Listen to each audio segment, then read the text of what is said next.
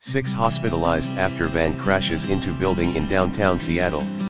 Seattle authorities say 6 people were sent to hospitals after a van jumped a curb and hit a building in downtown Seattle, CBS affiliate Kiro TV reports.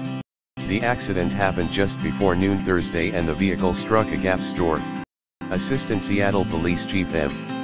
Garth Green said preliminary information indicated the driver of the van lost consciousness due to a medical condition, according to Kiro. The vehicle jumped the curb onto the sidewalk, striking 4 pedestrians.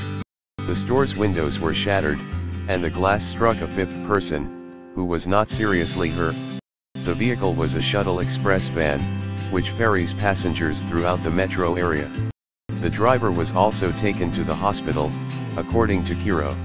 Seattle fire officials said 2 people were transported to the hospital by medics. 1 man is in serious condition and a woman is in stable condition.